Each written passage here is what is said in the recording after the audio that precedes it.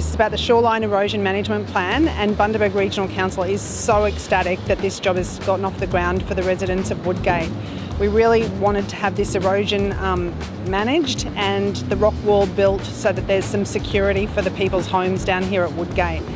The beautiful Bundaberg region has 160 kilometres of coastline which runs from Walker's Point to Winfield.